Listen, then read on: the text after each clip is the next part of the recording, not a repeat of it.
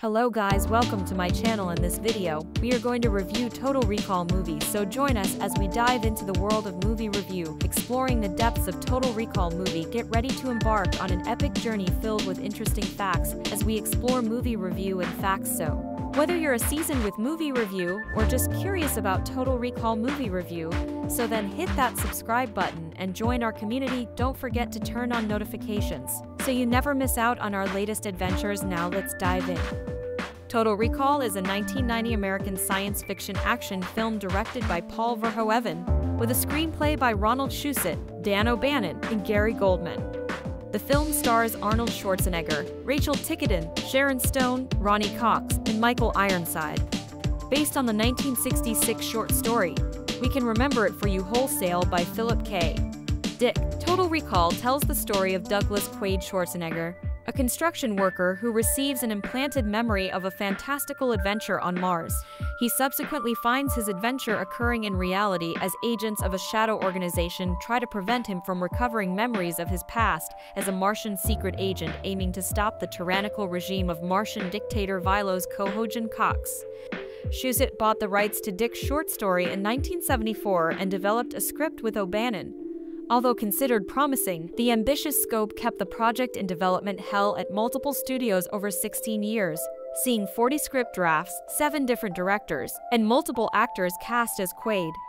Total Recall eventually entered the early stages of filming in 1987 under the De Laurentiis Entertainment Group shortly before its bankruptcy. Schwarzenegger, who had long held an interest in the project but had been dismissed as inappropriate for the lead role, convinced Carolco Pictures to purchase the rights and develop the film with him as the star. On an estimated $48.80 million budget, making it one of the most expensive films made in its time. Filming took place on expansive sets at a studio's Churubusco in Mexico over 6 months. Cast and crew experienced numerous injuries and illnesses during filming. Total Recall was anticipated to be one of the year's most successful films.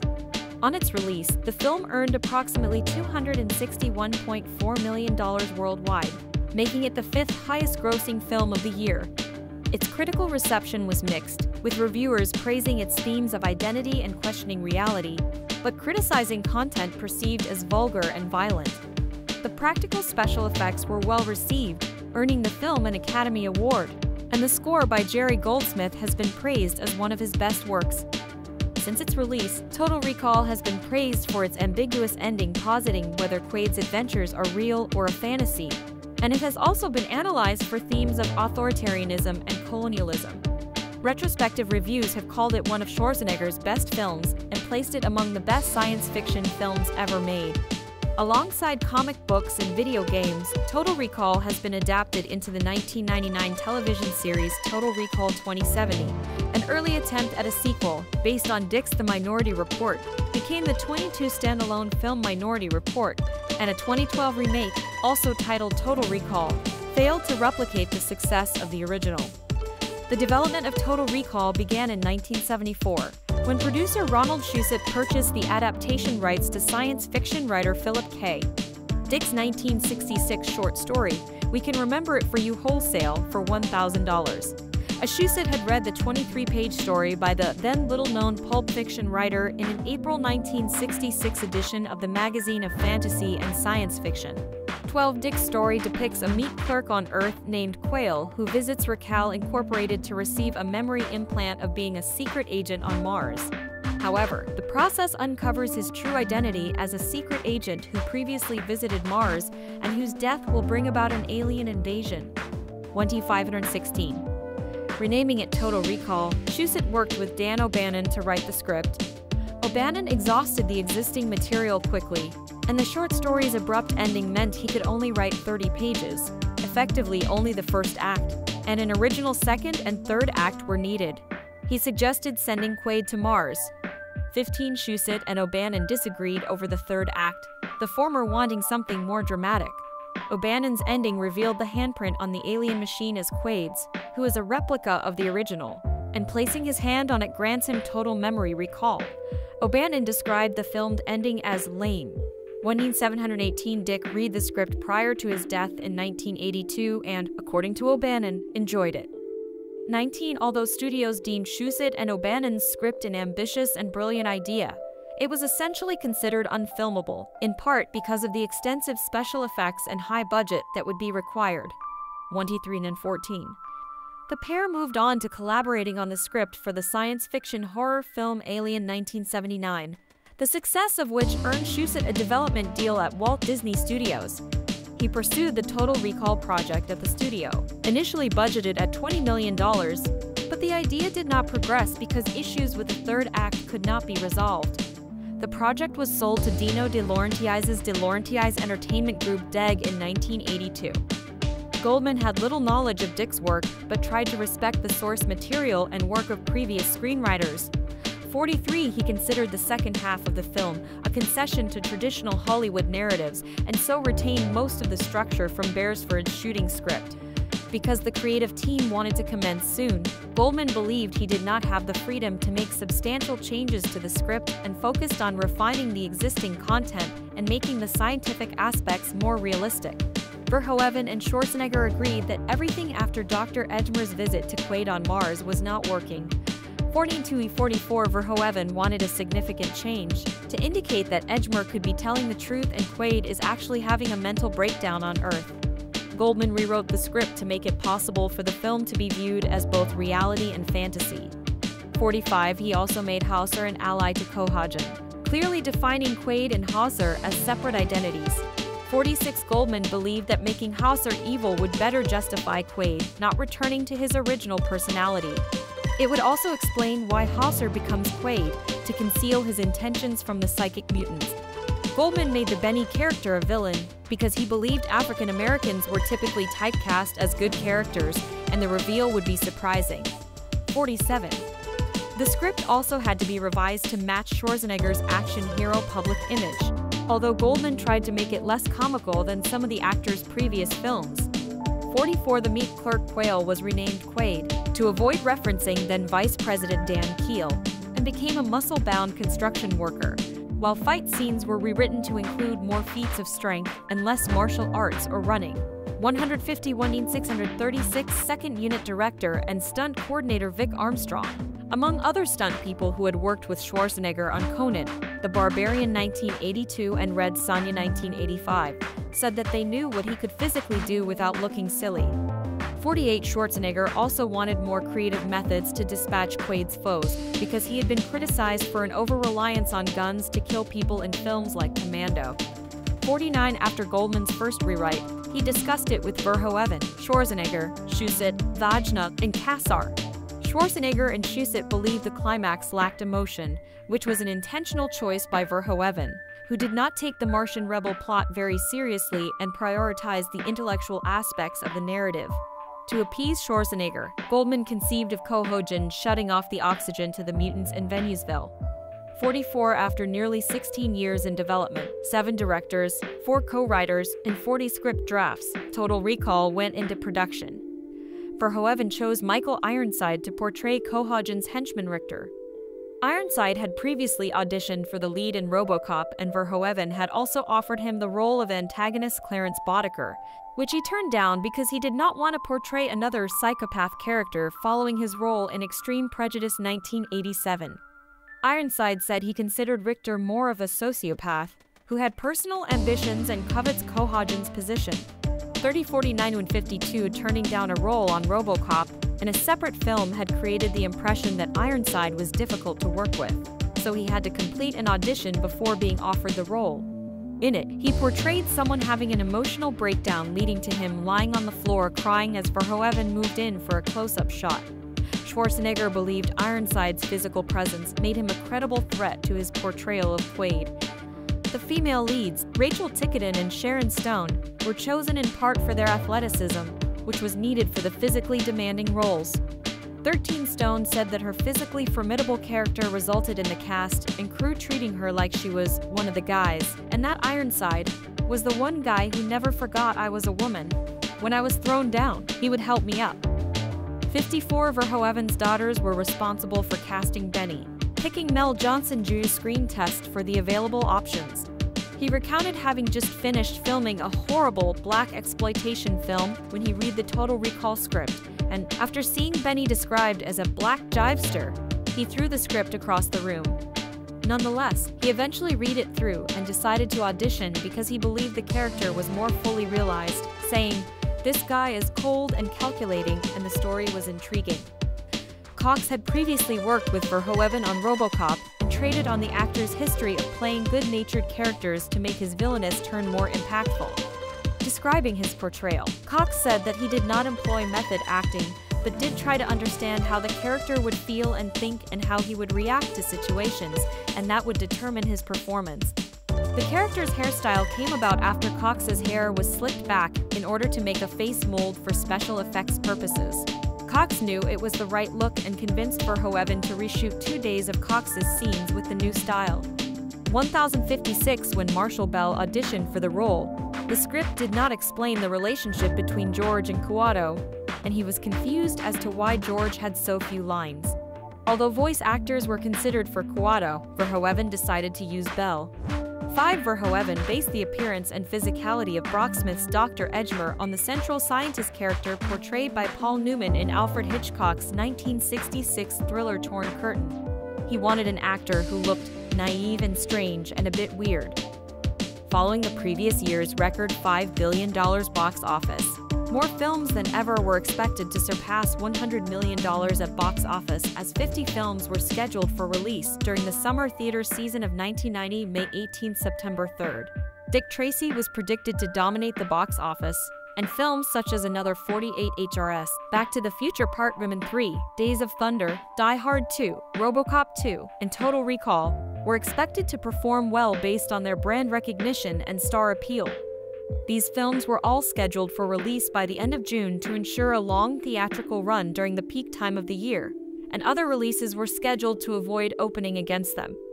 The importance of domestic box office grosses was also decreasing as studios increasingly earned profits from home media releases, television rights, and markets outside of the United States and Canada. These growing markets were, in turn, increasing film production costs as stars commanded higher salaries to compensate for their international appeal, with Total Recall, Die Hard 2, and Days of Thunder among the most expensive films being released. Average salaries for male leads had also increased to between $7 and $11 million.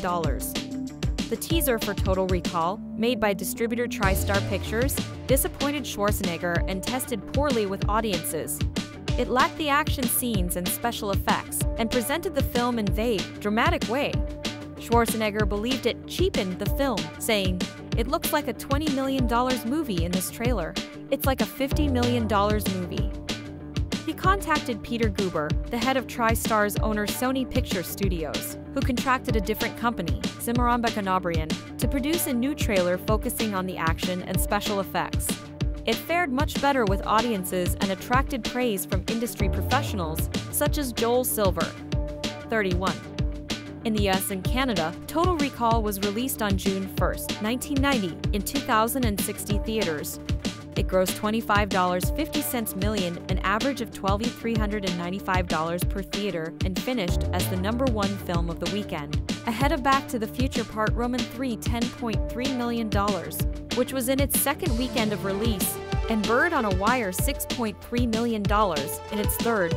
This figure gave it the highest opening weekend gross of the year to date, narrowly beating Teenage Mutant Ninja Turtles' $25.40 million.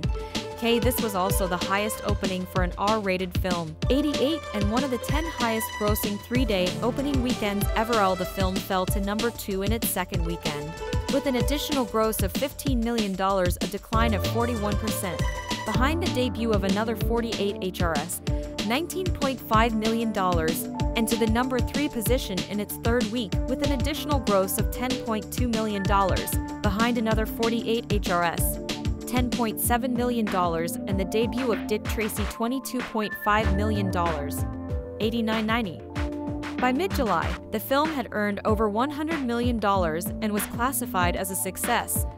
91 during the remainder of its 16-weekend theatrical run, Total Recall never regained the #1 position, leaving the top 10 highest-grossing films by the end of July. 92 Total Recall earned an approximate total box office gross of $119.40 million, and this figure made it the second highest grossing film of the summer, behind the surprise success of Ghost, and the seventh highest grossing film of the year behind The Hunt for Red October $120.1 million. Teenage Mutant Ninja Turtles $135.3 million. Pretty Woman $178.4 million.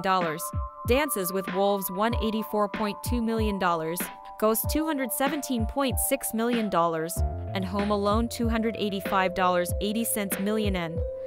Figures are unavailable for all theatrical releases outside of the US and Canada, but the film is estimated to have earned a further $142 million, giving it a cumulative worldwide gross of $261.40 million, making it the fifth highest grossing film of the year, behind Dances with Wolves $424.2 million, Pretty Woman $432.6 million, Home Alone $476.7 million, and Ghost $517.60 million.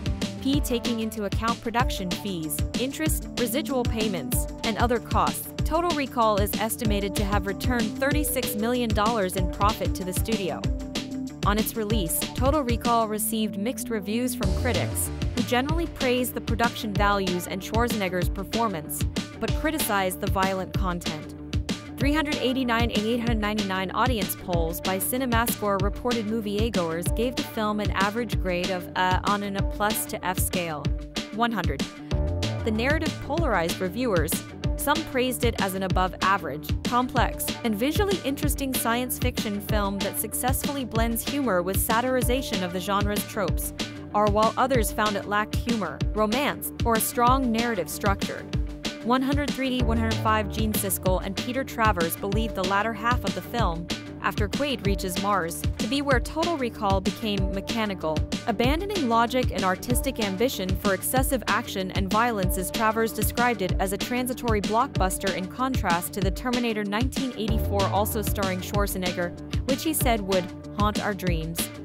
108 Several reviewers agreed that the hotel confrontation between Quaid and Recall's Dr. Edgemer on Mars, in which the former learns everything he has experienced is potentially a dream, was the best scene, and found the concept of overriding memories and identity to be a genuinely horrifying concept. Jonathan Rosenbaum called it a worthy entry in the dystopian genre initiated by Blade Runner that avoided being derivative of its predecessors. 109. The film was often compared to Verhoeven's previous work on RoboCop, with some reviews remarking that Total Recall lacked the same impudence and incandescence or satirization of 1980s action films as the earlier film. 102,110,111 Some said the film was only fun when Verhoeven inserted moments of RoboCop's camp style. 110,111 The Washington Post review compared it unfavorably with the Sylvester Stallone action film Cobra 1986, saying it was disappointing in its overuse of violence and abandonment of cynicism and creativity for machoism and misogyny. 107 Several reviews focused on the excessive violence, with Vincent Canby describing it as part of an influx of action-adventure films featuring numerous deaths, counting 74 kills in the film and over 200 in Die Hard 2. 112 103 Some were concerned by the dismissive and sometimes comical depiction of the deaths, and the general reliance on violence as a solution to all problems posed. Even so, the Los Angeles Times' review said the violence never seemed to be deliberately sadistic or callous. 102 Despite this criticism, Botton's practical effects were roundly praised, particularly the three-breasted prostitute and mutants that provided many of the film's standout visuals, despite their sometimes perverse or macabre nature. Reviews praised Schwarzenegger for playing against his public action hero image by portraying a confused, vulnerable, and sympathetic character, with Roger Ebert considering him vital to the film's success. San Howe and Travers described it as Schwarzenegger's finest and most interesting work since The Terminator. 180-110 Even so, others believed the actor's Superman presence and comic one-liners were out of place and undermined attempts to make the audience emotionally connect with Quaid's genuine fears about his identity. Janet Maslin wrote that this was further harmed by the narrative failing to emphasize his dual identities. 120-108 Some reviews considered the role to be beyond Schwarzenegger's acting abilities, describing him as unusually oafish, a cross between Frankenstein's monster, a hockey puck, and Colonel Klink, incapable of generating a romantic connection with Stone's or Ticotin's characters. 105,170,108. Some female reviewers were critical of the film's treatment of women, who they perceived as hybrid hooker commandos and basically whores, writing that the three-breasted prostitute is the film's idea of a witty mutation, while Ticotin registers less strongly than Stone's ambiguous, blonde slut wife. Total Recall was released on VHS and Laserdisc on November 1, 1990. It was rushed out to take advantage of the Christmas season. It was priced at $24.99, a relatively low figure compared to standard prices closer to $90, because audience research had shown a willingness to purchase the film due to its rewatchability. Although retailers normally avoided selling films with violent, they were willing to stock Total Recall. 128. It was predicted to perform well as a purchase and rental. It became one of the best-selling home entertainment products of the year, in which purchases outperformed rentals for the first time.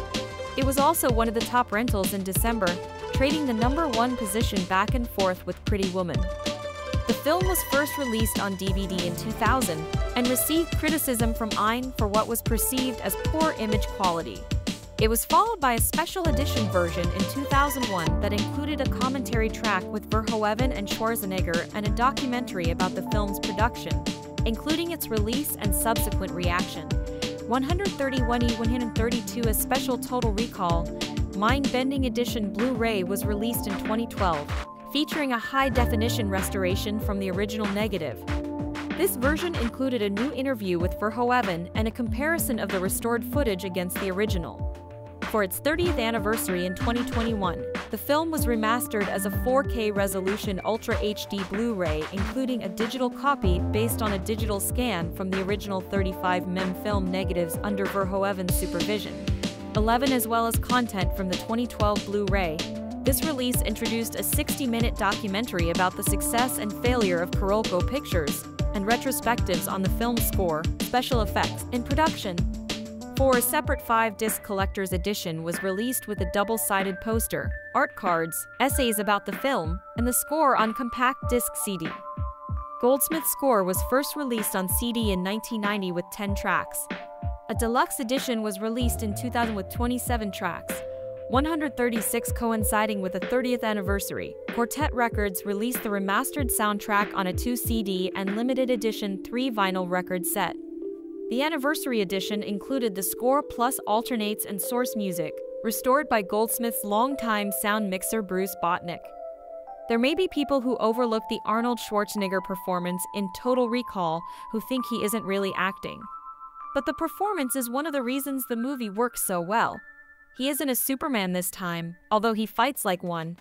He's a confused and frightened innocent, a man betrayed by the structure of reality itself.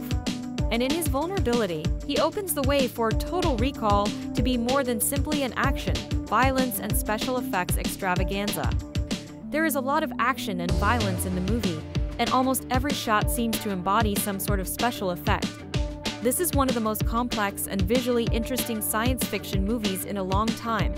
But the plot, based on a story by the great science fiction writer Philip K. Dick, centers on an intriguing idea. What would happen if you could be supplied with memories? If your entire past, right up until this moment, could be plugged into your brain, replacing the experiences you had really lived through?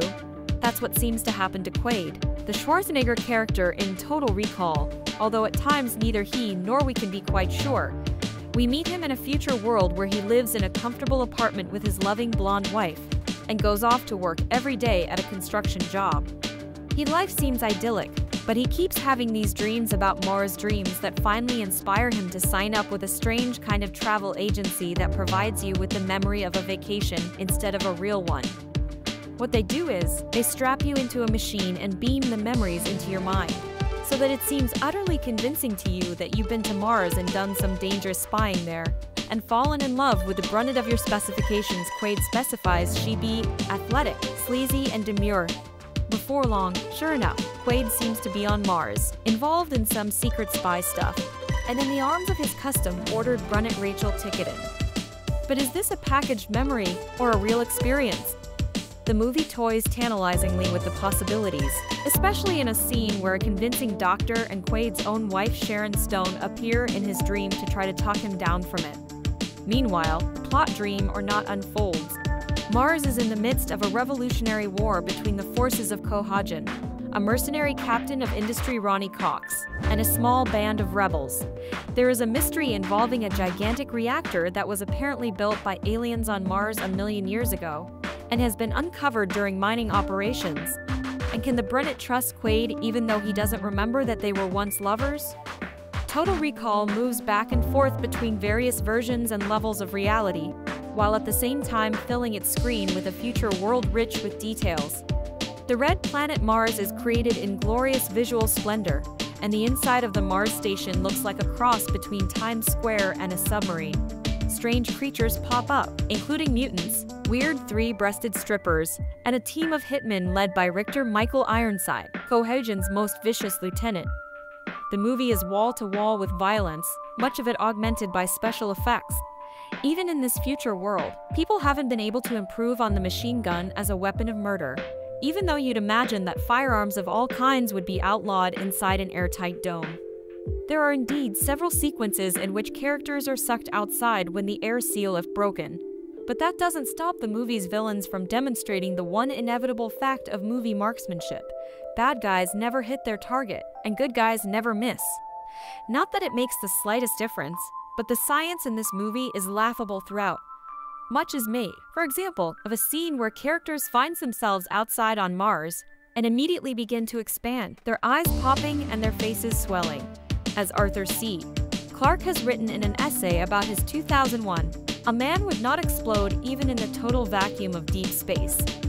What's even more unlikely is that after the alien reactors are started and quickly provide Mars with an atmosphere, the endangered characters are spared from explosion. Such quibbles and pages could be filled with them are largely irrelevant to Total Recall, which is a marriage between swashbuckling space opera and the ideas of the original Philip Dick story. The movie was directed by Paul Verhoeven, whose credits range from The Fourth Man to RoboCop, and he is skilled at creating sympathy for characters even within the overwhelming hardware of a story like this. That's where Schwarzenegger is such a help. He could have stalked and glowered through this movie and become a figure of fun, but instead, by allowing himself to seem confused and vulnerable, he provides a sympathetic center for all of the high-tech spectacle. Once upon a time, there were no mindfuck movies. Obviously, once upon a time, there were no movies at all, and you also couldn't say words like indecent company. So if such movies had existed, they would have needed a more genteel name. The rise of the mindfuck movie, though, this is the point where I suppose I ought to define our terms, though I think this is one of those concepts everyone seems to intuitively grasp. Broadly speaking, I think it would be agreed that mindfuck movies, as a class, are films about how you can never, tell if reality is real. Man, movies about the inherent subjectivity and even solipsism of perception and consciousness. Movies that deliberately try to confuse you by presenting things from shifting perspectives of unreliable, possibly dreaming or drugged up or dead protagonists. Movies that raise questions like, if we were living in a computer simulation set in the nominal present, but actually located 200 years in the future, and everything we thought we experienced was simply the machines trying to control us, how could we possibly tell? Such movies are especially beloved by young white males who tend to use cool as a primary artistic yardstick, for some reason. Anyway, mindfuck movies, what you think is true isn't true. Memento, Fight Club, Inception, and yes, The Matrix. Films of that sort. Depending on exactly how broadly you want to cast your definition, they have been around since the 60s, though by even the most generous accounting, their numbers began to spike after the start of the 1990s, and this owes almost entirely to two films released in 1990. Jacob's Ladder was the second and certainly the less important of them, and I name it only in the interest of thoroughness. The one that really made the huge splash, the Arnold Schwarzenegger vehicle that hit the year's top 10 with almost $120 million domestically, when that was still a damn satisfying amount of money, was Total Recall, the second feature film taken from the work of literary mindfuck specialist Philip K. Dick. Its importance cannot be attested to more efficiently than by pointing out that even the phrase mindfuck comes from this film's dialogue. Over the course of 16 years in development hell, the film went through many drafts, the bulk of them done by Dan O'Bannon and Ronald Shusett. John Povil and Gary Goldman also receive credit for story and screenplay, respectively, this very, very free riff on Dick's 1966 short story. We Can Remember It For You Wholesale is, to begin with, set in the undefined future. Interplanetary travel is easy enough that a major colony exists on Mars, where a construction worker named Douglas Quaid Schwarzenegger suffers from a recurring dream in which he and a mysterious woman are on the Martian surface, and he falls, breaking his spacesuit visor, and just about dying gruesomely of suffocation and depressurization when he wakes up. His wife Laurie Sharon Stone thinks the whole thing is ridiculous, and shakes off Quaid's wishes to go on a vacation to Mars, currently experiencing terrible political unrest thanks to the vaguely defined Earth nation where the Quaids live turning the Red Planet into a virtual slave labor camp to mine a rare metal that is the basis of a war effort on another vaguely defined Earth nation back home. It so happens that every day on his commute to and from work, Quaid is inundated with ads. There are video screens mounted all over the train he rides for Recall, a company that can implant false memories that will seem even more real than real. It's a way to experience the thrills and adventure of having a fulfilling life without the expense, danger, and bother of actually living that way. Despite the warnings of his co-worker that Recall is a one-stop lobotomy factory, Quaid heads there one afternoon and plunges down his money for the memory of trip to Mars, hoping to get the damn dream out of his system that way, with an added option of having been a secret agent on an important, sexy mission while he was there. Something goes dreadfully wrong when he's strapped into the machine, though. He has some kind of episode claiming that the Recall techs have blown his cover, and it would appear, generally, that he was a secret agent who did visit Mars, and the drugs Recall gave him allowed his conscious mind to lapse far enough that these memories, deliberately hidden by persons unknown, were able to bubble up. Or did they? Because, of course, in a story about implanting false memories and alternate personalities that sure as hell seem to be reality, we've no actual reason to believe that any one thing is true, and it's awkwardly obvious that what transpires for the remaining 3/4 of the movie are almost exactly the events that the enthusiastic Recall salesperson Ray Baker said would be the content of Quaid's experience. Total Recall is maybe the perfect mindfuck movie. It does not tip its hand. Plenty of movies dealing with alternate realities and distorted perception either come down hard on whatever the truth is, for example Memento and their twisty ending, or don't even raise the possibility that the truth might be up for debate, for example The Matrix. None of that for Total Recall. It was the active intention of the director, Paul Verhoeven, that there is no way to argue solely on the evidence presented within the film, that it is absolutely one way or the other. There's at least one unanswerable objection and one definitive proof to both possibilities. And while Verhoeven himself favored the interpretation that everything following Quaid's sedation was a fiction in the Recall machine, he does not, as Ridley Scott did in the only previous Dick adaptation, Blade Runner, heavily weight the film in favor of his preferred reading. It is flawlessly ambiguous, and here's how loose of an adaptation it is. Dick's story doesn't play with this idea at all, and its mindfuck is of a completely different nature entirely. If that were all the film had going for it, we wouldn't be here right now, because I wouldn't be terribly keen on bothering. Mindfuck movies irritate me in a vague way. The peekaboo ending of Inception still hits me as an extraordinarily smug cheap trick. The good news, then, is that Total Recall, though certainly grabby and attention-getting for its mindfuckery, is good for a whole lot of reasons, not least of them being that Paul Verhoeven was an outstanding covert satirist during his brief tenure as Hollywood's favorite mainstream exploitation director, an outsider using the excesses of American culture to point out how bankrupt American culture can be. In films like Starship Troopers, secretly anti-military, Basic Instinct secretly mocking its puritanically prurient target audience, and RoboCop not very secretly criticizing American consumerism and bloodlust. Total Recall is not at the level of any of these. I suspect that even Verhoeven, nasty little Euro iconoclast that he was, had a problem with the image control folks responsible for keeping safe Schwarzenegger's status as the biggest action star in the States. Though, the film is possibly the most overtly self-parodic entry in the star's career prior to Last Action Hero in 1993. He is made to wear a big, baggy dress at one point, and is surrounded by loopy black comedy throughout, especially in the first half of the movie. In fact, it's absolutely the case that the point where Total Recall becomes most actively a straight-faced Arnold picture, with mean-spirited jokes upon killing his fake wife. Consider that a divorce, lots of mayhem, and a general seriousness of tone is also the point where, on the "it's a dream" theory, Quaid definitively and irrevocably makes the decision to remain in his artificial memory and not return to the bland normal that he might have come from. Given that Verhoeven is avowedly pro-dream, he's implicitly claiming that the Schwarzenegger star vehicle in its purest form is just a great big fake that we all agree to support because we like the way it makes us feel, which is a hell of an implication to make about the box office crushing star of your big-budget sci-fi vehicle. And that's why I tend to think that he did it on purpose. Casting aspersions on the film-going mentality that likes big, untroubled action movies where huge Austrian muscle men with no compunctions about killing are the best way to make sure things turn out all right in the end. That is certainly a form of satire. It's not the only one Total Recall has to offer, and in fact, the other one is far more overt and pointed. Unlike a lot of science fiction, the film is insistently light on specific detail.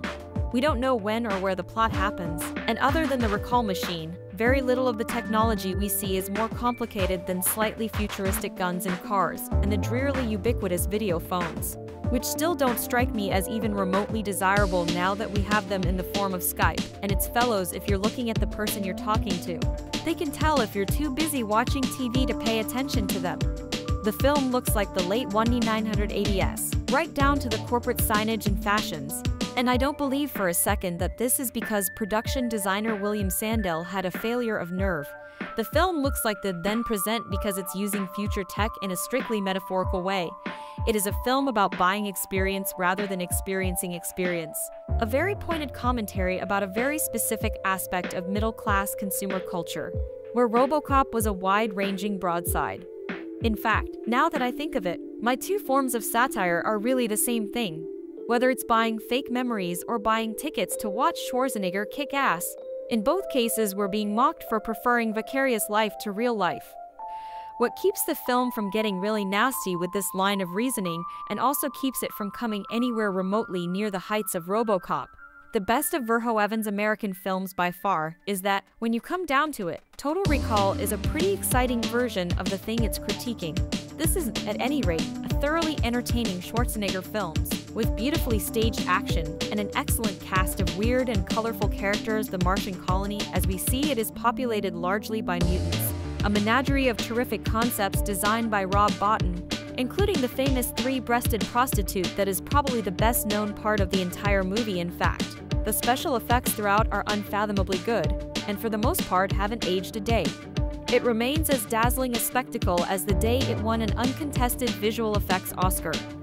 Between its big, splashily violent action, and its hefty, what-if concept, and its damned impressive look, Total Recall is every bit the entertaining, cool movie that it would have been if Verhoeven and the screenwriters were a whole lot dumber. This is a good thing and bad. Good because, after all, it makes the movie fun to watch. Bad because it isn't any more than fun to watch, and we are pretentious around these parts and need our violent action movies to be spiked with anti-capitalist rhetoric. Regardless, any way you slice things, the film is still a keeper. Minor Verhoeven, well above average Schwarzenegger, and as well made as any action movie from around the turn of the 1990s you could name. Not many guilty pleasures last long enough to make the transition to genre classic, but I have to tip my hat to the ones that do. Total Recall is not the best film ever made. It's not even the best science fiction movie, but it is a beautiful example of a type of science fiction film that died out around the beginning of the 1990s. The practical effects, the matte painting, the clever use of computer effects in minimal ways, all add up to a world I wish we could spend more time in. But I'm sort of glad that we don't get more of this setting because it makes the bits and pieces provided all that more interesting to mull over. In 2084, Douglas Quaid Arnold Schwarzenegger is a construction worker with dreams about visiting Mars and has visions of a beautiful woman who lives there. His wife Laurie Sharon Stone and his friend Harry both discourage Quaid from entertaining these thoughts. After all, Mars is currently caught in a civil conflict between Governor Cohogin and insurgent forces. One day, after work, Quaid visits Recall, a company that sells implanted memories of vacations so that he can at least imagine what it would be like to visit Mars. Well, things go wrong, and the technicians discover Quaid has suppressed memories about another life. From there, the facade of Quaid's life crumbles as he learns everything, and everyone he thought was part of years and years of memories are an illusion. The answers for Quaid lie on Mars, a place ravaged by the planet-wide mining operation and the effects of radiation poisoning in the poor domes. Tourists are hidden away from the local population who have mutated, developing physical deformities but also profound psychic abilities. Quaid struggles to determine what is real and what is a lie as his adversaries plot against him. Unaware he's being guided down a meticulously crafted path. The path to Total Recall becoming a feature film started around 1985 with Richard Dreyfuss attached to star. After that fell through, producers looked at Patrick Swayze to take the lead role. In 1987, famous film producer Dino De Laurentiis announced that the movie was going into production with the Dan O'Bannon-Ronald Shusett script, but that never came to be. David Cronenberg was asked to direct, but he found the script to not have a clear direction and ultimately walked away. The De Laurentiis group eventually went under. The Total Recall property was snatched up by Schwarzenegger, who had wanted to star in the picture, and Carolco. Arnold had been impressed with the humor and action of RoboCop and personally sought out Paul Verhoeven to direct, which is how we got the film we love today. Total Recall is the middle part of an unofficial science fiction trilogy by Verhoeven, along with RoboCop and Starship Troopers. These three films serve as a brutal satire of popular American entertainment and the corporate imperialism of the 1980s and 90s. Verhoeven has never been explicitly loud about his personal and political beliefs, though he is a bit of a scholar on Jesus of all people, having published a novel focused on the historical Jesus and has wanted to make a movie about the man. Verhoeven's films inform us more about what he wants to say about Western civilization, particularly America. RoboCop is very obvious in his portrayal of municipalities being under the thumb of powerful corporations and law enforcement serving a tool of oppression by the powerful. Starship Troopers seem to fly over the heads of people, including myself until recently, who are coming to understand it as a scathing takedown of fascist colonialism and imperialism. Total Recall hasn't been quite as analyzed, though I think it touches on similar themes. Total Recall is a film about the oppression of the lower classes, but happily aloof and unaware middle-class people, with this system being kept in place by a brutally powerful ruling class. Quaid is a middle-class, blue-collar worker who has everything he could ever want: an incredibly well-furnished apartment, a blonde white wife, a job centered around his masculine nature. We see Quaid fixated on the news coverage of social unrest and violence on Mars, which his wife shuts off and tries to distract him from. Quaid can only see the world as a middle-class consumer, and so, instead of educating himself more on what's happening on Mars, he buys a product in the form of recall.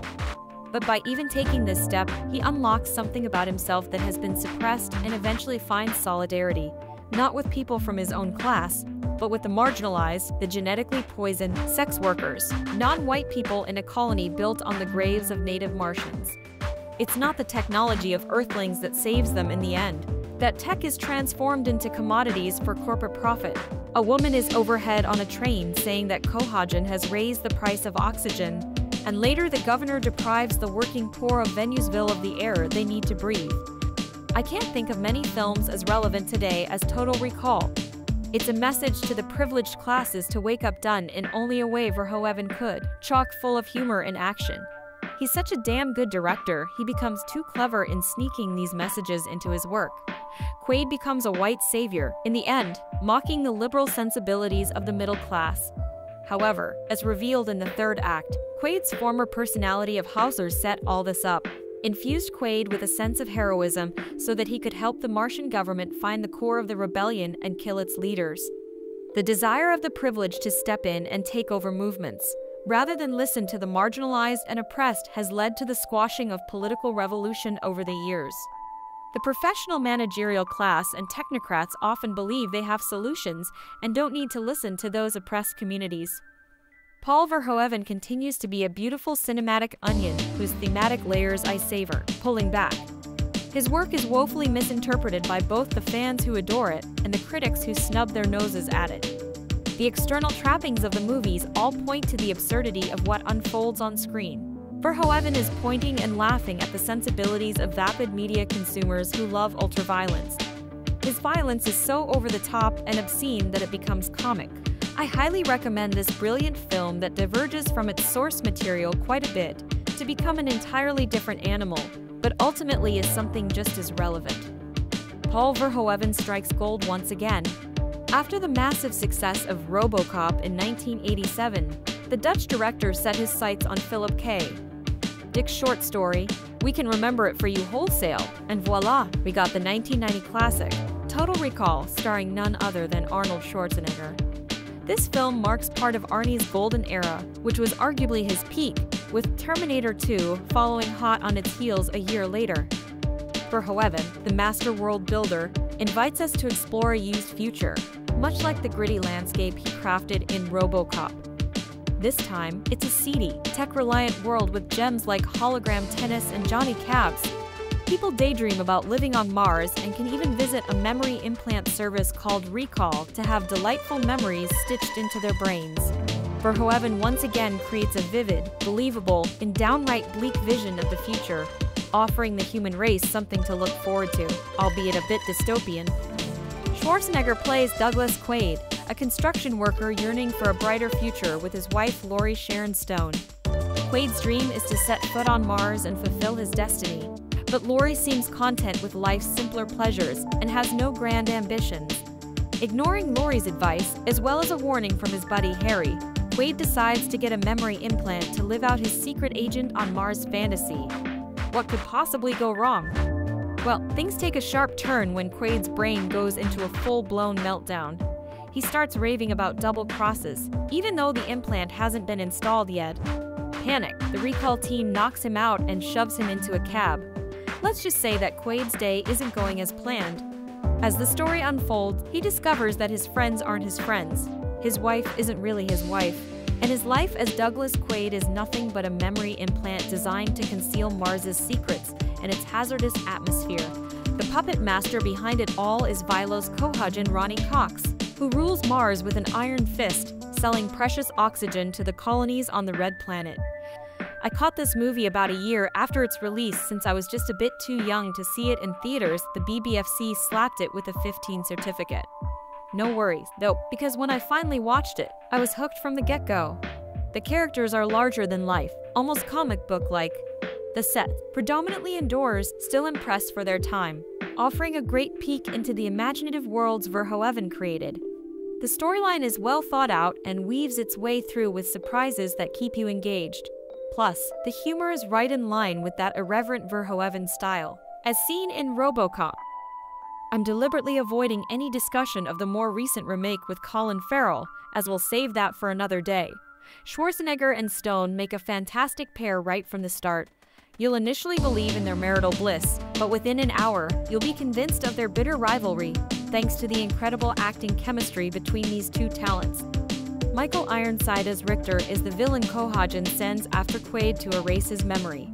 Ironside nails it as the dastardly, humor-infused bad guy, meeting a rather grisly end with his parting line, "See you at the party, Richter." In the grand scheme of things, Total Recall is a multi-layered film that you can enjoy time and time again. It's unclear how much of Philip K. Dick's short story was used, but he certainly deserves credit for the existence of Total Recall. Paul Verhoeven brings the story to life with expert pacing, excellent set design, character development throughout the cast, and a plot that keeps you entranced. This film stands as one of Arnold Schwarzenegger's best works at the time, sandwiched between Twins, Kindergarten Cop, and, as I mentioned earlier, Terminator 2. He was undoubtedly on fire at the time. Interestingly, Verhoeven initially wanted Schwarzenegger for the role of RoboCop, but given Arnie's colossal frame, that suit was a no-go, and the role went to the leaner Peter Weller. However, Verhoeven's love for Arnold must have been strong since he had him in mind early on for the role of Quaid. If you haven't seen this movie yet, I urge you to give it a try. You might be pleasantly surprised by how well it holds up to today's standards. Highly recommended. Although considered promising, the ambitious scope kept the project in development hell at multiple studios over 16 years, seeing 40 script drafts, 7 different directors, and multiple actors cast as Quaid. Total Recall eventually entered the early stages of filming in 1987 under the De Laurentiis Entertainment Group shortly before its bankruptcy. Schwarzenegger, who had long held an interest in the project, but had been dismissed as inappropriate for the lead role, convinced Kuroko Pictures to purchase the rights and develop the film with him as the star. On an estimated $48.80 million budget, making it one of the most expensive films made in its time. Filming took place on expansive sets at a studio's Churubusco in Mexico over 6 months. Cast and crew experienced numerous injuries and illnesses during filming. Total Recall was anticipated to be one of the year's most successful films. On its release, the film earned approximately $261.4 million worldwide, making it the 5th highest-grossing film of the year. Its critical reception was mixed, with reviewers praising its themes of identity and questioning reality, but criticizing content perceived as vulgar and violent. The practical special effects were well received, earning the film an Academy Award, and the score by Jerry Goldsmith has been praised as one of his best works. Since its release, Total Recall has been praised for its ambiguous ending positing whether Quaid's adventures are real or a fantasy, and it has also been analyzed for themes of authoritarianism and colonialism. Retrospective reviews have called it one of Schwarzenegger's best films and placed it among the best science fiction films ever made. Alongside comic books and video games, Total Recall has been adapted into the 1999 television series Total Recall 2070. An early attempt at a sequel, based on Dick's The Minority Report, became the 22 standalone film Minority Report, and a 2012 remake, also titled Total Recall, failed to replicate the success of the original. The development of Total Recall began in 1974, when producer Ronald Shusett purchased the adaptation rights to science fiction writer Philip K. Dick's 1966 short story, We Can Remember It For You Wholesale, for $1,000. Shusett had read the 23-page story by the then little-known pulp fiction writer in an April 1966 edition of the Magazine of Fantasy and Science Fiction. Dick's story depicts a meat clerk on Earth named Quail who visits Raquel Incorporated to receive a memory implant of being a secret agent on Mars. However, the process uncovers his true identity as a secret agent who previously visited Mars and whose death will bring about an alien invasion. 516. Renaming it Total Recall, Shusett worked with Dan O'Bannon to write the script. O'Bannon exhausted the existing material quickly, and the short story's abrupt ending meant he could only write 30 pages, effectively only the first act, and an original second and third act were needed. He suggested sending Quaid to Mars. 15 Shusett and O'Bannon disagreed over the third act, the former wanting something more dramatic. O'Bannon's ending revealed the handprint on the alien machine as Quaid's, who is a replica of the original, and placing his hand on it grants him total memory recall. O'Bannon described the filmed ending as lame. 718 Dick read the script prior to his death in 1982 and, according to O'Bannon, enjoyed it. 19 Although studios deemed Shusett and O'Bannon's script an ambitious and brilliant idea, it was essentially considered unfilmable, in part because of the extensive special effects and high budget that would be required. 23 and 14. The pair moved on to collaborating on the script for the science fiction horror film Alien 1979. The success of which earned Shusett a development deal at Walt Disney Studios. He pursued the Total Recall project at the studio, initially budgeted at $20 million, but the idea did not progress because issues with the third act could not be resolved. The project was sold to Dino De Laurentiis's De Laurentiis Entertainment Group DEG in 1982. Goldman had little knowledge of Dick's work, but tried to respect the source material and work of previous screenwriters. 43 He considered the second half of the film a concession to traditional Hollywood narratives and so retained most of the structure from Beresford's shooting script. Because the creative team wanted to commence soon, Goldman believed he did not have the freedom to make substantial changes to the script and focused on refining the existing content and making the scientific aspects more realistic. Verhoeven and Schwarzenegger agreed that everything after Dr. Edgemer's visit to Quaid on Mars was not working. 42E44 Verhoeven wanted a significant change, to indicate that Edgemer could be telling the truth and Quaid is actually having a mental breakdown on Earth.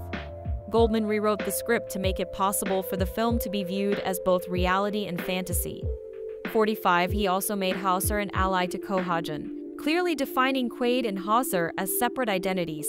46 Goldman believed that making Hauser evil would better justify Quaid not returning to his original personality.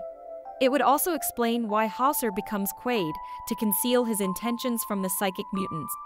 Goldman made the Benny character a villain because he believed African Americans were typically typecast as good characters and the reveal would be surprising. 47. The script also had to be revised to match Schwarzenegger's action hero public image, although Goldman tried to make it less comical than some of the actor's previous films.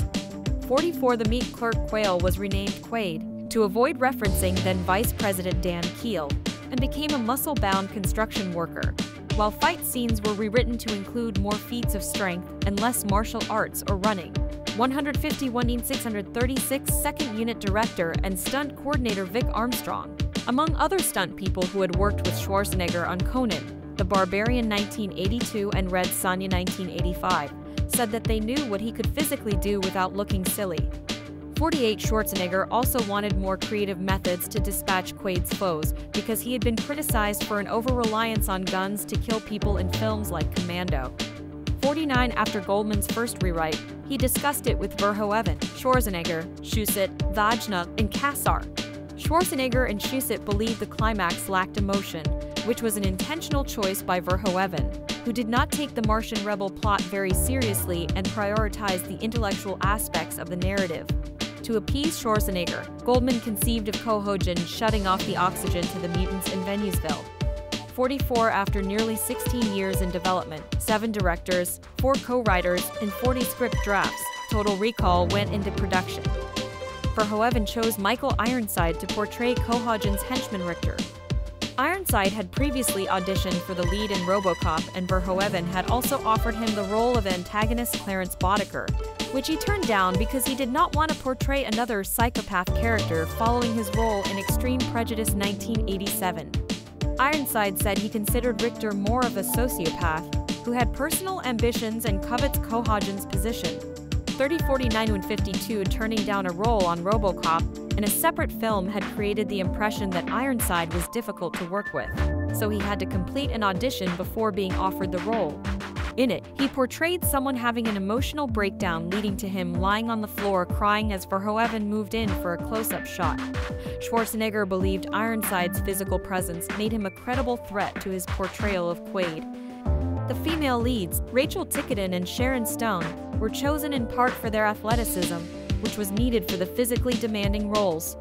13 Stone said that her physically formidable character resulted in the cast and crew treating her like she was one of the guys, and that Ironside was the one guy who never forgot I was a woman. When I was thrown down, he would help me up. 54 Verhoeven's daughters were responsible for casting Benny, picking Mel Johnson Jr.'s screen test for the available options. He recounted having just finished filming a horrible black exploitation film when he read the Total Recall script, and after seeing Benny described as a black jivester, he threw the script across the room. Nonetheless, he eventually read it through and decided to audition because he believed the character was more fully realized, saying, "This guy is cold and calculating, and the story was intriguing." Cox had previously worked with Verhoeven on RoboCop and traded on the actor's history of playing good-natured characters to make his villainous turn more impactful. Describing his portrayal, Cox said that he did not employ method acting, but did try to understand how the character would feel and think and how he would react to situations, and that would determine his performance. The character's hairstyle came about after Cox's hair was slicked back in order to make a face mold for special effects purposes. Cox knew it was the right look and convinced Verhoeven to reshoot 2 days of Cox's scenes with the new style. 1056 when Marshall Bell auditioned for the role, the script did not explain the relationship between George and Kuato, and he was confused as to why George had so few lines. Although voice actors were considered for Kuato, Verhoeven decided to use Bell. 5 Verhoeven based the appearance and physicality of Brocksmith's Dr. Edgemer on the central scientist character portrayed by Paul Newman in Alfred Hitchcock's 1966 thriller Torn Curtain. He wanted an actor who looked naive and strange and a bit weird. Following the previous year's record $5 billion box office, more films than ever were expected to surpass $100 million at box office as 50 films were scheduled for release during the summer theater season of 1990, May 18th, September 3rd. Dick Tracy was predicted to dominate the box office, and films such as Another 48 HRS, Back to the Future Part 1 and 3, Days of Thunder, Die Hard 2, RoboCop 2, and Total Recall were expected to perform well based on their brand recognition and star appeal. These films were all scheduled for release by the end of June to ensure a long theatrical run during the peak time of the year, and other releases were scheduled to avoid opening against them. The importance of domestic box office grosses was also decreasing as studios increasingly earned profits from home media releases, television rights, and markets outside of the United States and Canada. These growing markets were, in turn, increasing film production costs as stars commanded higher salaries to compensate for their international appeal, with Total Recall, Die Hard 2, and Days of Thunder among the most expensive films being released. Average salaries for male leads had also increased to between $7–11 million. The teaser for Total Recall, made by distributor TriStar Pictures, disappointed Schwarzenegger and tested poorly with audiences. It lacked the action scenes and special effects, and presented the film in a vague, dramatic way. Schwarzenegger believed it cheapened the film, saying, "It looks like a $20 million movie in this trailer. It's like a $50 million movie." He contacted Peter Guber, the head of TriStar's owner Sony Picture Studios, who contracted a different company, Cimarambacanabrian, to produce a new trailer focusing on the action and special effects. It fared much better with audiences and attracted praise from industry professionals, such as Joel Silver. 31. In the US and Canada, Total Recall was released on June 1, 1990, in 2,060 theaters. It grossed $25.50 million, an average of $12,395 per theater, and finished as the #1 film of the weekend, ahead of Back to the Future Part III $10.3 million, which was in its second weekend of release, and Bird on a Wire $6.3 million in its third. This figure gave it the highest opening weekend gross of the year to date, narrowly beating Teenage Mutant Ninja Turtles' $25.40 million. This was also the highest opening for an R-rated film, 88, and one of the 10 highest grossing 3-day opening weekends ever. The film fell to #2 in its second weekend, with an additional gross of $15 million, a decline of 41%, behind the debut of Another 48 HRS, $19.5 million, and to the #3 position in its third week with an additional gross of $10.2 million, behind Another 48 HRS, $10.7 million, and the debut of Dick Tracy $22.5 million, $89.90. By mid-July, the film had earned over $100 million and was classified as a success. 91. During the remainder of its 16-weekend theatrical run, Total Recall never regained the #1 position, leaving the top 10 highest-grossing films by the end of July. 92. Total Recall earned an approximate total box office gross of $119.40 million, and this figure made it the second highest-grossing film of the summer, behind the surprise success of Ghost, and the 7th highest-grossing film of the year behind The Hunt for Red October $120.1 million, Teenage Mutant Ninja Turtles $135.3 million, Pretty Woman $178.4 million, Dances with Wolves $184.2 million, Ghost $217.6 million, and Home Alone $285.80 million. Figures are unavailable for all theatrical releases outside of the US and Canada, but the film is estimated to have earned a further $142 million, giving it a cumulative worldwide gross of $261.40 million, making it the 5th highest-grossing film of the year, behind Dances with Wolves $424.2 million, Pretty Woman $432.6 million, Home Alone $476.7 million, and Ghost $517.60 million. Taking into account production fees, interest, residual payments, and other costs, Total Recall is estimated to have returned $36 million in profit to the studio. On its release, Total Recall received mixed reviews from critics, who generally praised the production values and Schwarzenegger's performance, but criticized the violent content. 389 and 899 audience polls by CinemaScore reported moviegoers gave the film an average grade of on an A+ to F scale, 100. The narrative polarized reviewers. Some praised it as an above-average, complex, and visually interesting science fiction film that successfully blends humor with satirization of the genre's tropes, while others found it lacked humor, romance, or a strong narrative structure. 103D-105 Gene Siskel and Peter Travers believed the latter half of the film, after Quaid reaches Mars, to be where Total Recall became mechanical, abandoning logic and artistic ambition for excessive action and violence, as Travers described it as a transitory blockbuster in contrast to the Terminator 1984, also starring Schwarzenegger, which he said would haunt our dreams. 108 Several reviewers agreed that the hotel confrontation between Quaid and Recall's Dr. Edgemer on Mars, in which the former learns everything he has experienced is potentially a dream, was the best scene, and found the concept of overriding memories and identity to be a genuinely horrifying concept. Jonathan Rosenbaum called it a worthy entry in the dystopian genre initiated by Blade Runner that avoided being derivative of its predecessors. 109. The film was often compared to Verhoeven's previous work on RoboCop, with some reviews remarking that Total Recall lacked the same impudence and incandescence or satirization of 1980s action films as the earlier film. 102,110,111 Some said the film was only fun when Verhoeven inserted moments of RoboCop's camp style.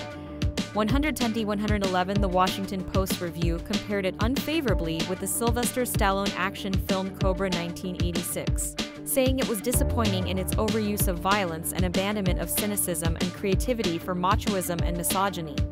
107 Several reviews focused on the excessive violence, with Vincent Canby describing it as part of an influx of action-adventure films featuring numerous deaths, counting 74 kills in the film and over 200 in Die Hard 2.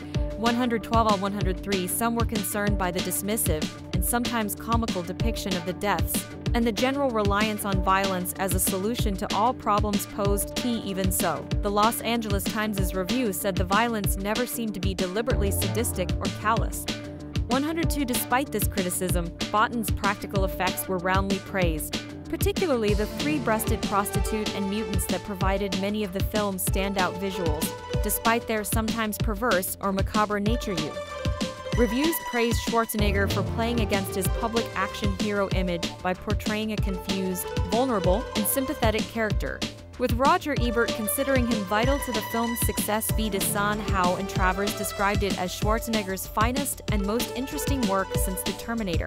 180/110 Even so, others believe the actor's Superman presence and comic one-liners were out of place and undermined attempts to make the audience emotionally connect with Quaid's genuine fears about his identity.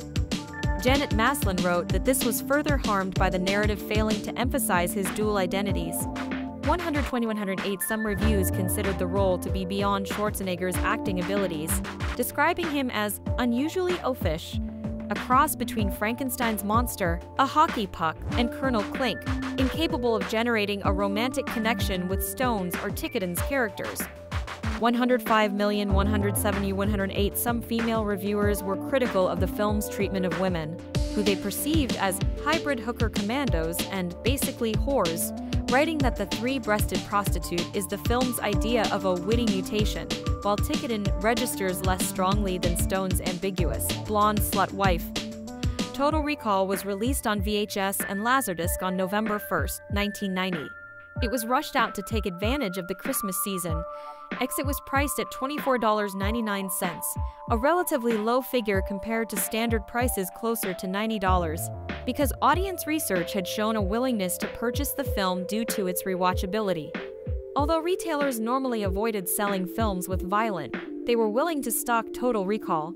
128 It was predicted to perform well as a purchase and rental. It became one of the best-selling home entertainment products of the year, in which purchases outperformed rentals for the first time. It was also one of the top rentals in December, trading the #1 position back and forth with Pretty Woman. The film was first released on DVD in 2000 and received criticism from IMDb for what was perceived as poor image quality.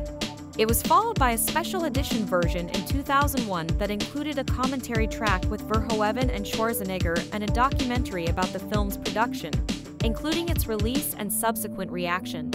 131/132 A special Total Recall Mind-Bending Edition Blu-ray was released in 2012, featuring a high-definition restoration from the original negative. This version included a new interview with Verhoeven and a comparison of the restored footage against the original. For its 30th anniversary in 2021, The film was remastered as a 4K resolution Ultra HD Blu-ray, including a digital copy based on a digital scan from the original 35mm film negatives under Verhoeven's supervision. 11 as well as content from the 2012 Blu-ray. This release introduced a 60-minute documentary about the success and failure of Carolco Pictures, and retrospectives on the film's score, special effects, and production. A separate 5-disc collector's edition was released with a double-sided poster, art cards, essays about the film, and the score on compact disc CD.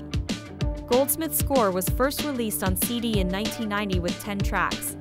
A deluxe edition was released in 2000 with 27 tracks, 136 coinciding with the 30th anniversary. Quartet Records released the remastered soundtrack on a 2-CD and limited edition 3-vinyl record set.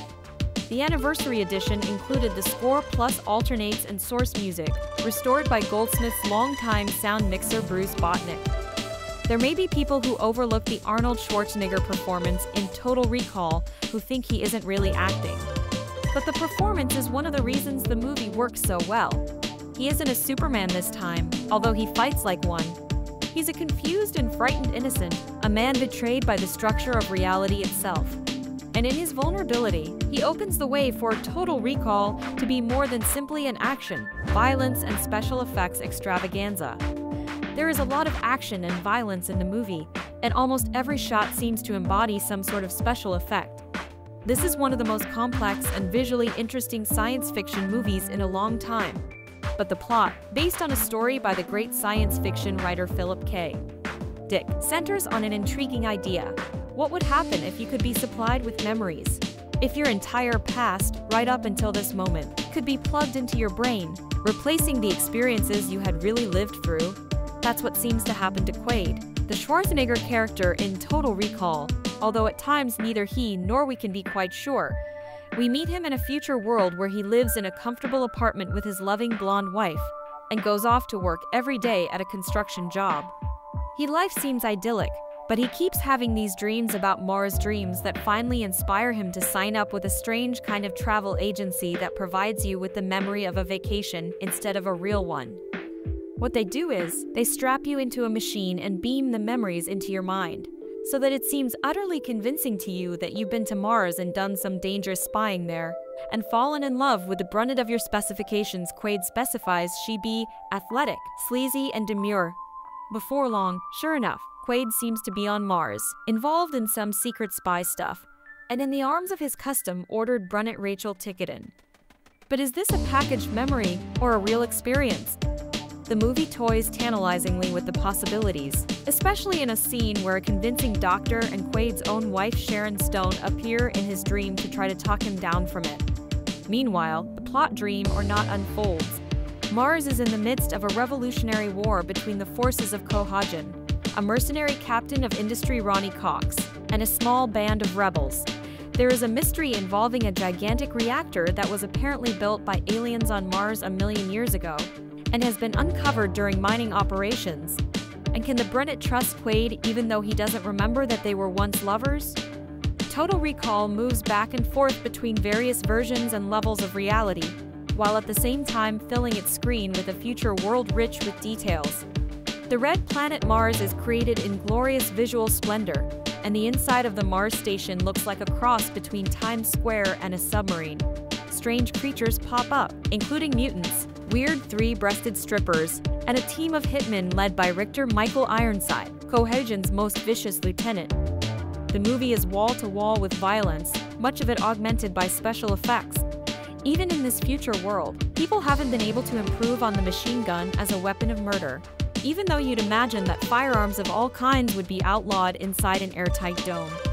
There are indeed several sequences in which characters are sucked outside when the air seal is broken, but that doesn't stop the movie's villains from demonstrating the one inevitable fact of movie marksmanship. Bad guys never hit their target, and good guys never miss. Not that it makes the slightest difference, but the science in this movie is laughable throughout. Much is made, for example, of a scene where characters find themselves outside on Mars and immediately begin to expand, their eyes popping and their faces swelling. As Arthur C. Clarke has written in an essay about his 2001, "A man would not explode even in the total vacuum of deep space." What's even more unlikely is that after the alien reactors are started and quickly provide Mars with an atmosphere, the endangered characters are spared from explosion. Such quibbles and pages could be filled with them are largely irrelevant to Total Recall, which is a marriage between swashbuckling space opera and the ideas of the original Philip Dick story. The movie was directed by Paul Verhoeven, whose credits range from The Fourth Man to RoboCop, and he is skilled at creating sympathy for characters even within the overwhelming hardware of a story like this. That's where Schwarzenegger is such a help.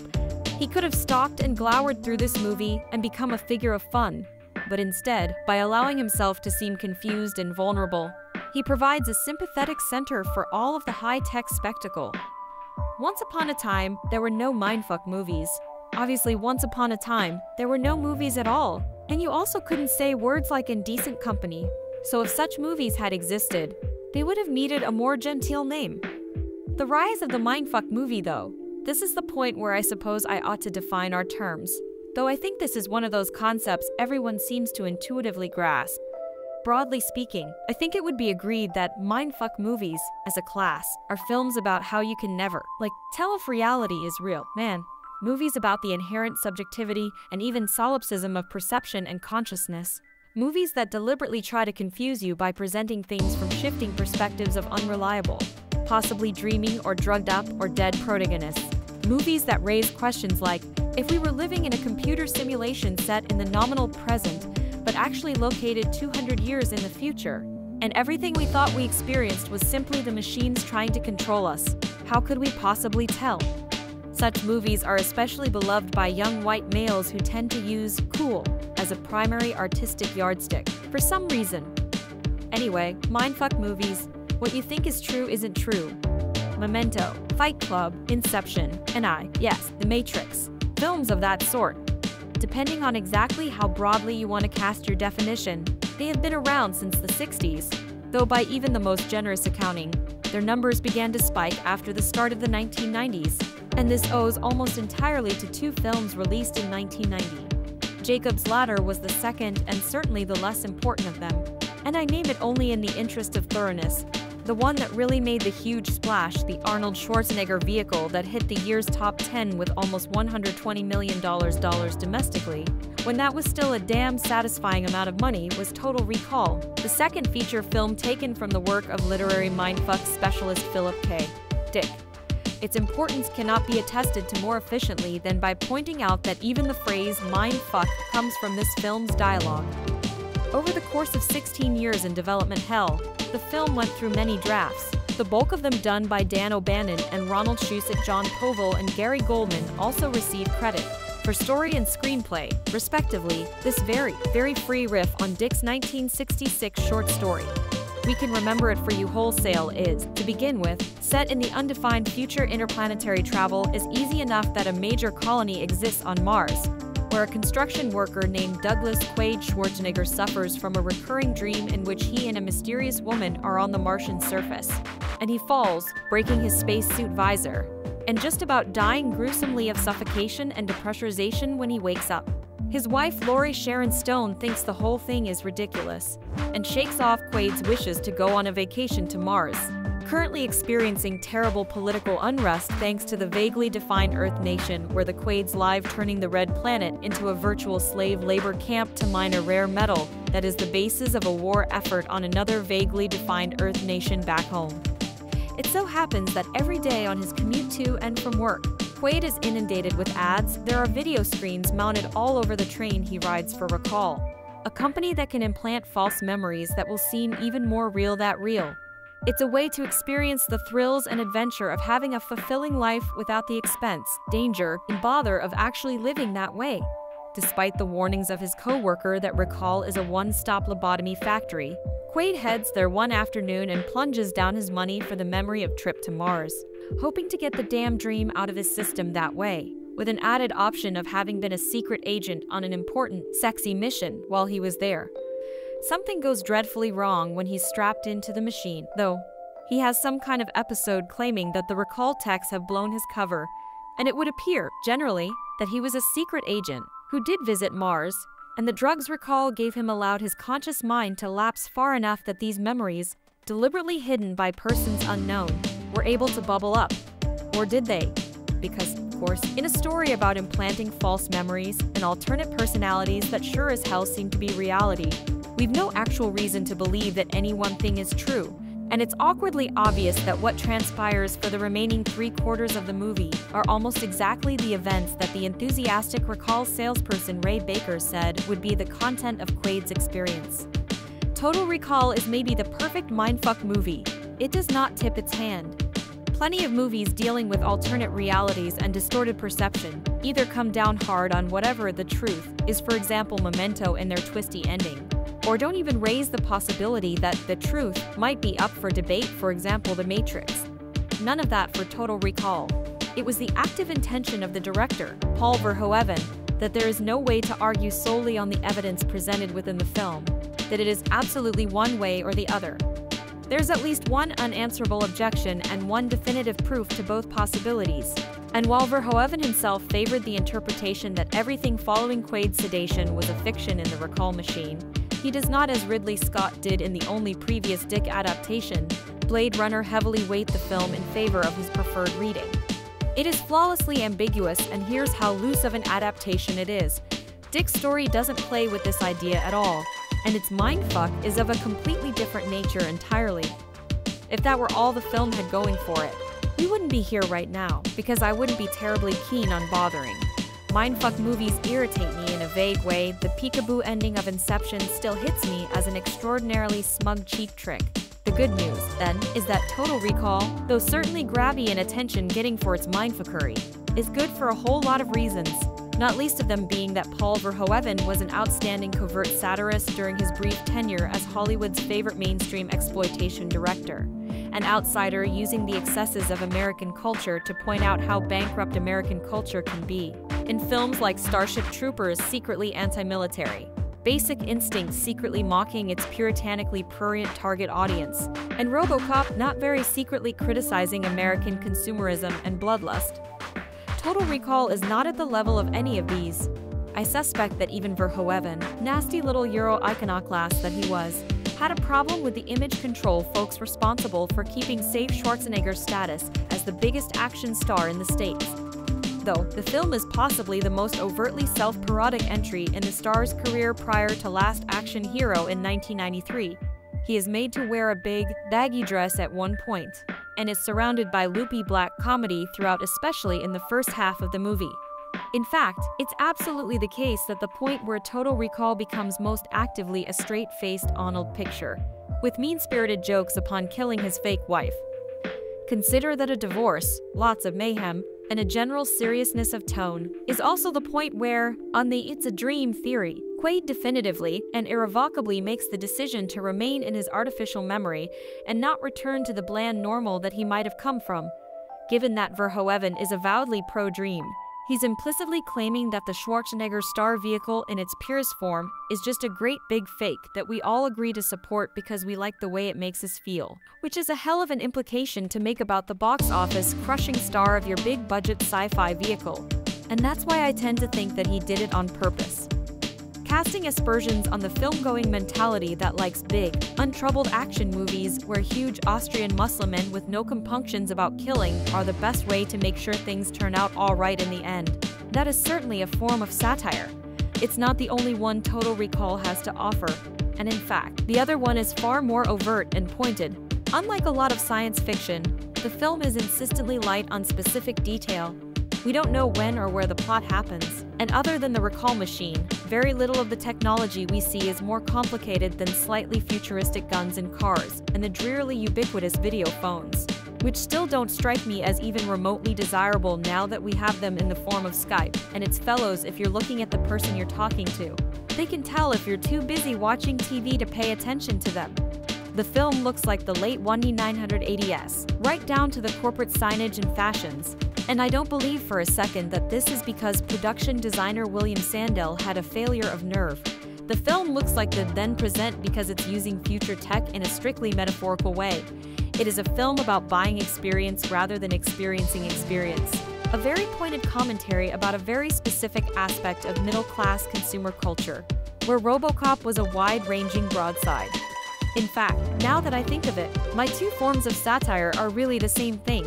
Whether it's buying fake memories or buying tickets to watch Schwarzenegger kick ass, in both cases we're being mocked for preferring vicarious life to real life. What keeps the film from getting really nasty with this line of reasoning, and also keeps it from coming anywhere remotely near the heights of RoboCop, the best of Verhoeven's American films by far, is that, when you come down to it, Total Recall is a pretty exciting version of the thing it's critiquing. This is, at any rate, a thoroughly entertaining Schwarzenegger films, with beautifully staged action and an excellent cast of weird and colorful characters. The Martian colony, as we see it, is populated largely by mutants, a menagerie of terrific concepts designed by Rob Bottin, including the famous three-breasted prostitute that is probably the best-known part of the entire movie. In fact, the special effects throughout are unfathomably good, and for the most part haven't aged a day. It remains as dazzling a spectacle as the day it won an uncontested visual effects Oscar. Between its big, splashily violent action, and its hefty, what-if concept, and its damned impressive look, Total Recall is every bit the entertaining, cool movie that it would have been if Verhoeven and the screenwriters were a whole lot dumber.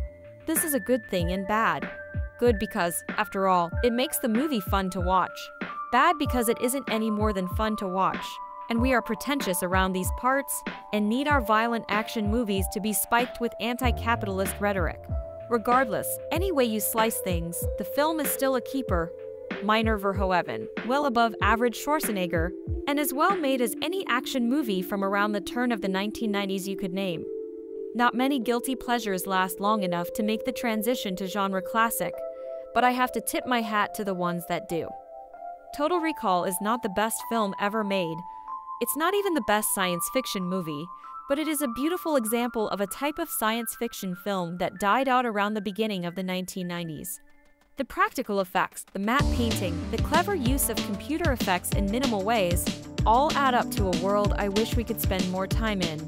But I'm sort of glad that we don't get more of this setting because it makes the bits and pieces provided all that more interesting to mull over. In 2084, Douglas Quaid Arnold Schwarzenegger is a construction worker with dreams about visiting Mars and has visions of a beautiful woman who lives there. His wife Laurie Sharon Stone and his friend Harry both discourage Quaid from entertaining these thoughts. After all, Mars is currently caught in a civil conflict between Governor Cohagen and insurgent forces. One day, after work, Quaid visits Recall, a company that sells implanted memories of vacations so that he can at least imagine what it would be like to visit Mars. Well, things go wrong, and the technicians discover Quaid has suppressed memories about another life. From there, the facade of Quaid's life crumbles as he learns everything, and everyone he thought was part of years and years of memories are an illusion. The answers for Quaid lie on Mars, a place ravaged by the planet-wide mining operation and the effects of radiation poisoning in the poorer domes. Tourists are hidden away from the local population who have mutated, developing physical deformities, but also profound psychic abilities. Quaid struggles to determine what is real and what is a lie as his adversaries plot against him, unaware he's being guided down a meticulously crafted path. The path to Total Recall becoming a feature film started around 1985 with Richard Dreyfuss attached to star. After that fell through, producers looked at Patrick Swayze to take the lead role.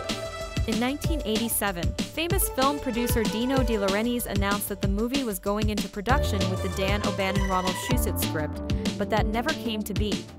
David Cronenberg was asked to direct, but he found the script to not have a clear direction and ultimately walked away. The De Laurentiis group eventually went under. The Total Recall property was snatched up by Schwarzenegger, who had wanted to star in the picture, and Carolco.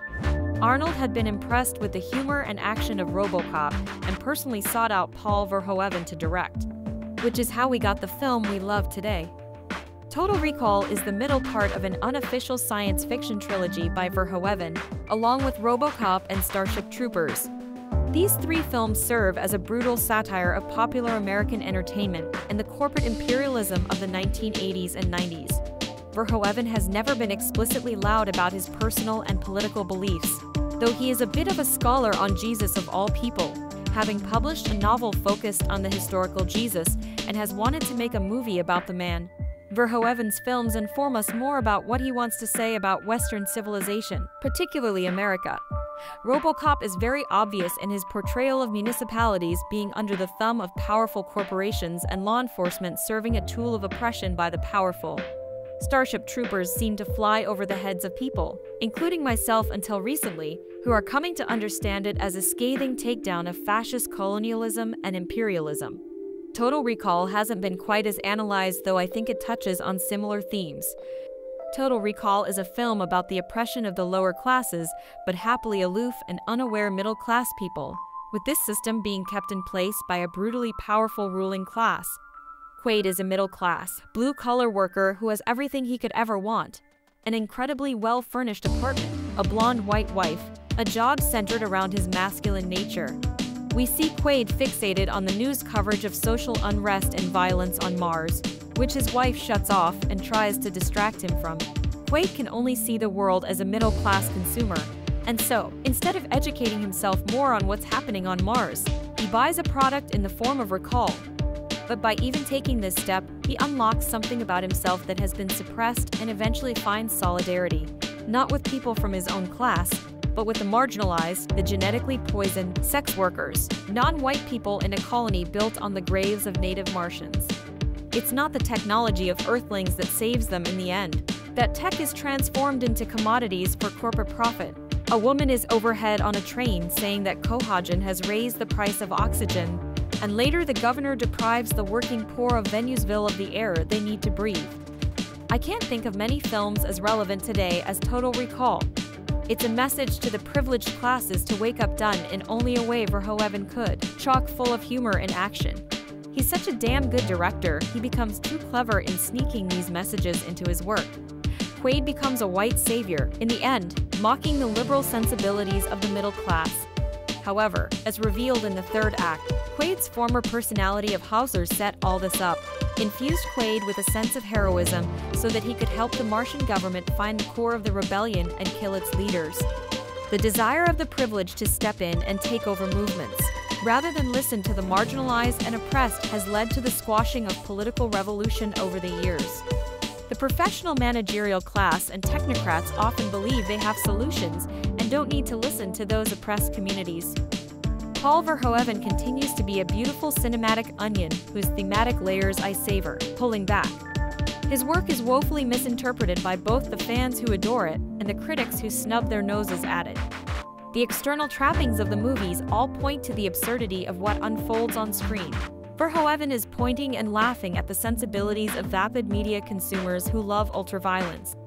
His violence is so over the top and obscene that it becomes comic.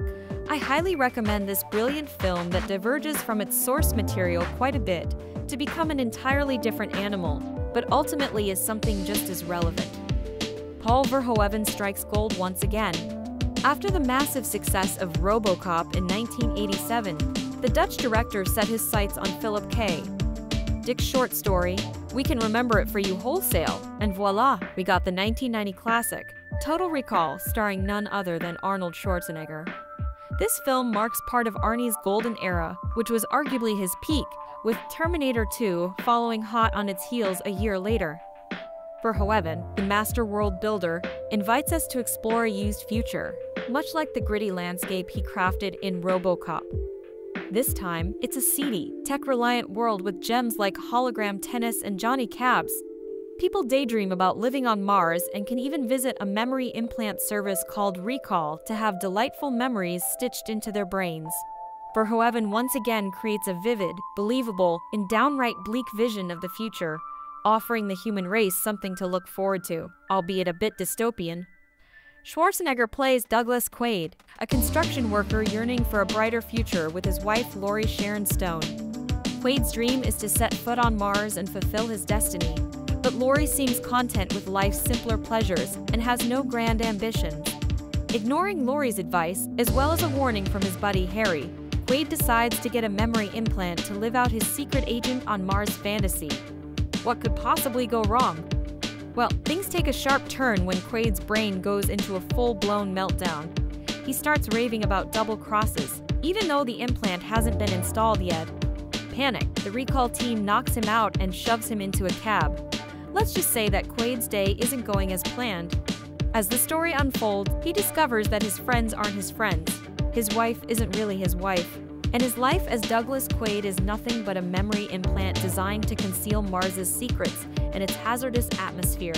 The puppet master behind it all is Vilo's co-husband Ronnie Cox, who rules Mars with an iron fist, selling precious oxygen to the colonies on the Red Planet. I caught this movie about a year after its release since I was just a bit too young to see it in theaters. The BBFC slapped it with a 15 certificate. No worries, though, because when I finally watched it, I was hooked from the get-go. The characters are larger than life, almost comic book-like. The set, predominantly indoors, still impressed for their time, offering a great peek into the imaginative worlds Verhoeven created. The storyline is well thought out and weaves its way through with surprises that keep you engaged. Plus, the humor is right in line with that irreverent Verhoeven style, as seen in RoboCop. I'm deliberately avoiding any discussion of the more recent remake with Colin Farrell, as we'll save that for another day. Schwarzenegger and Stone make a fantastic pair right from the start. You'll initially believe in their marital bliss, but within an hour, you'll be convinced of their bitter rivalry, thanks to the incredible acting chemistry between these two talents. Michael Ironside as Richter is the villain Cohagen sends after Quaid to erase his memory. Ironside nails it as the dastardly, humor-infused bad guy, meeting a rather grisly end with his parting line, "See you at the party, Richter." In the grand scheme of things, Total Recall is a multi-layered film that you can enjoy time and time again.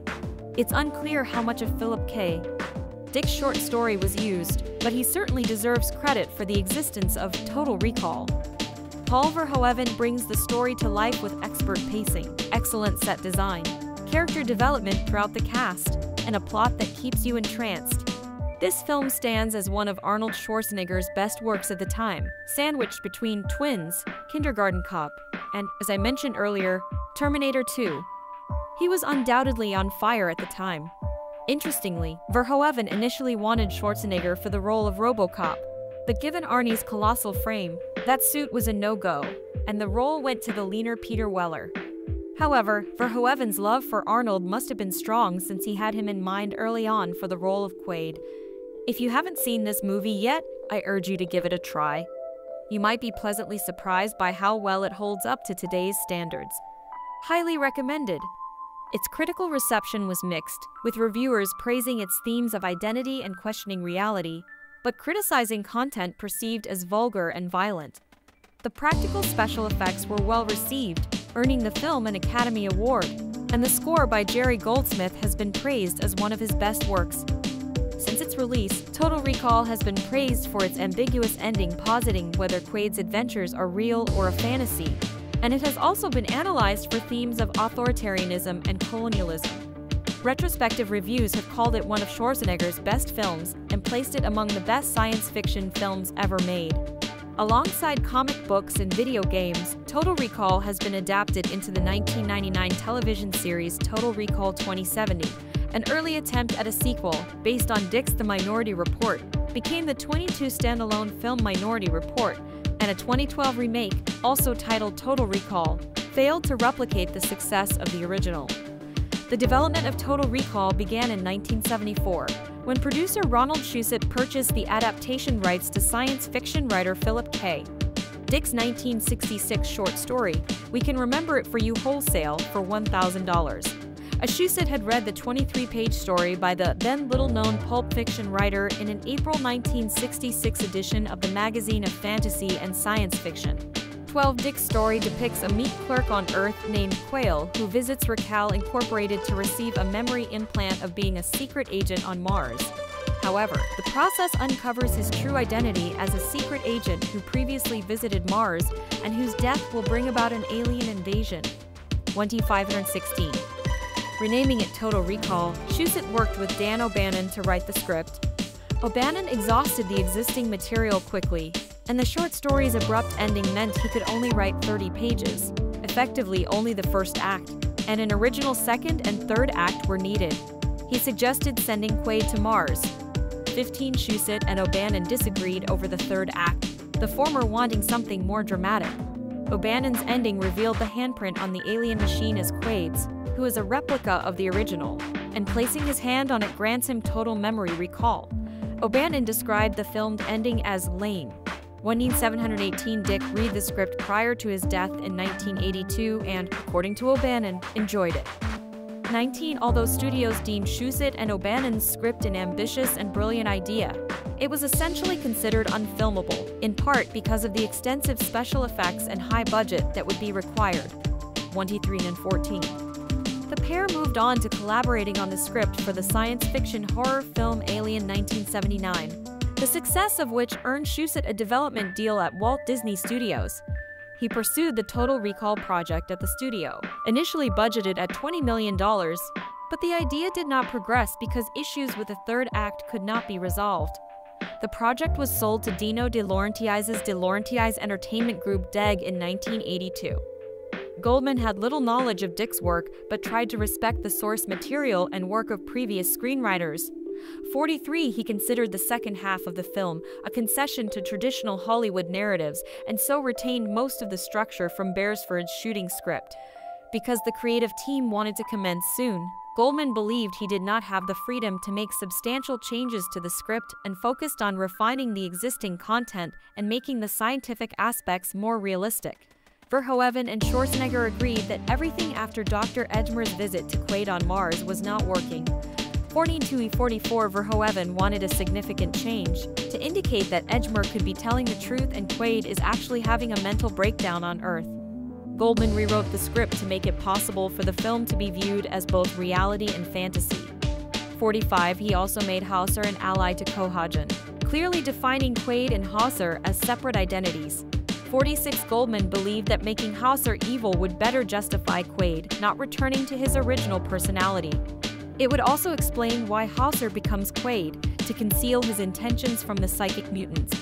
Goldman made the Benny character a villain because he believed African Americans were typically typecast as good characters and the reveal would be surprising. 47. The script also had to be revised to match Schwarzenegger's action hero public image, although Goldman tried to make it less comical than some of the actor's previous films. 44 The meat clerk Quayle was renamed Quaid, to avoid referencing then Vice President Dan Keel, and became a muscle-bound construction worker, while fight scenes were rewritten to include more feats of strength and less martial arts or running. 151-636 Second Unit Director and Stunt Coordinator Vic Armstrong, among other stunt people who had worked with Schwarzenegger on Conan, The Barbarian 1982 and Red Sonja 1985, said that they knew what he could physically do without looking silly. 48 Schwarzenegger also wanted more creative methods to dispatch Quaid's foes because he had been criticized for an over-reliance on guns to kill people in films like Commando. 49 After Goldman's first rewrite, he discussed it with Verhoeven, Schwarzenegger, Shusett, Vajna, and Kassar. Schwarzenegger and Shusett believed the climax lacked emotion, which was an intentional choice by Verhoeven, who did not take the Martian rebel plot very seriously and prioritized the intellectual aspects of the narrative. To appease Schwarzenegger, Goldman conceived of Cohaagen shutting off the oxygen to the mutants in Venuesville. 44 After nearly 16 years in development, 7 directors, 4 co-writers, and 40 script drafts, Total Recall went into production. Verhoeven chose Michael Ironside to portray Cohaagen's henchman Richter. Ironside had previously auditioned for the lead in RoboCop, and Verhoeven had also offered him the role of antagonist Clarence Boddicker, which he turned down because he did not want to portray another psychopath character following his role in Extreme Prejudice 1987. Ironside said he considered Richter more of a sociopath, who had personal ambitions and covets Cohaagen's position. 30-49-52 turning down a role on RoboCop in a separate film had created the impression that Ironside was difficult to work with, so he had to complete an audition before being offered the role. In it, he portrayed someone having an emotional breakdown leading to him lying on the floor crying as Verhoeven moved in for a close-up shot. Schwarzenegger believed Ironside's physical presence made him a credible threat to his portrayal of Quaid. The female leads, Rachel Ticotin and Sharon Stone, were chosen in part for their athleticism, which was needed for the physically demanding roles. 13 Stone said that her physically formidable character resulted in the cast and crew treating her like she was one of the guys, and that Ironside was the one guy who never forgot I was a woman. When I was thrown down, he would help me up. 54 Verhoeven's daughters were responsible for casting Benny, picking Mel Johnson Jr.'s screen test for the available options. He recounted having just finished filming a horrible black exploitation film when he read the Total Recall script, and after seeing Benny described as a black jivester, he threw the script across the room. Nonetheless, he eventually read it through and decided to audition because he believed the character was more fully realized, saying, "This guy is cold and calculating, and the story was intriguing." Cox had previously worked with Verhoeven on RoboCop and traded on the actor's history of playing good-natured characters to make his villainous turn more impactful.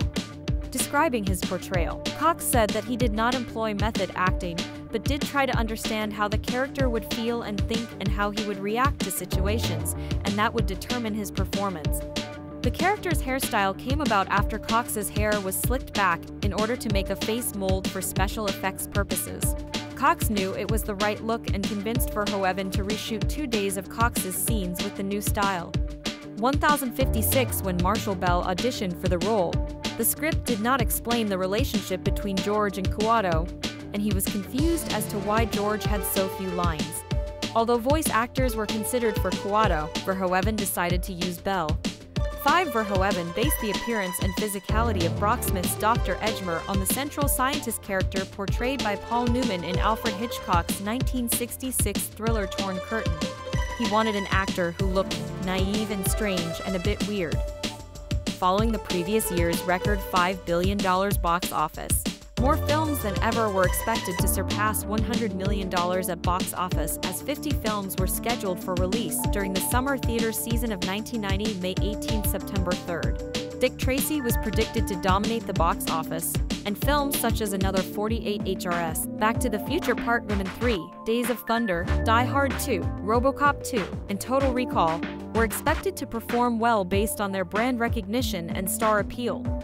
These films were all scheduled for release by the end of June to ensure a long theatrical run during the peak time of the year, and other releases were scheduled to avoid opening against them. The importance of domestic box office grosses was also decreasing as studios increasingly earned profits from home media releases, television rights, and markets outside of the United States and Canada.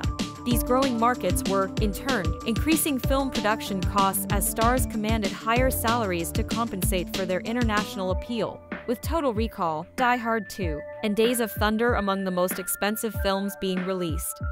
Average salaries for male leads had also increased to between $7–11 million. The teaser for Total Recall, made by distributor TriStar Pictures, disappointed Schwarzenegger and tested poorly with audiences.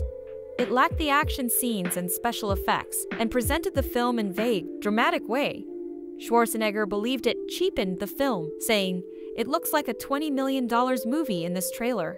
It's like a $50 million movie." He contacted Peter Guber, the head of TriStar's owner Sony Picture Studios, who contracted a different company, Cimarron Canabrian, to produce a new trailer focusing on the action and special effects. It fared much better with audiences and attracted praise from industry professionals, such as Joel Silver. 31. In the US and Canada, Total Recall was released on June 1, 1990, in 2,060 theaters.